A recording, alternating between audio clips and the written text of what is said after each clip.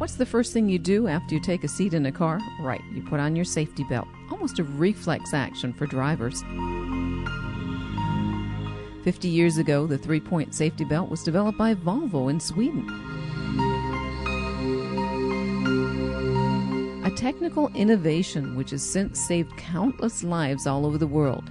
Since 1974, German law has made safety belts mandatory in cars.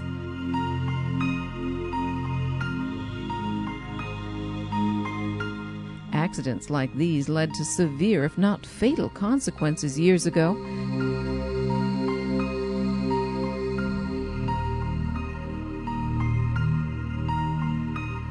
The technology behind the three-point belt has changed only slightly since then. Today, most cars even remind the driver electronically to buckle up.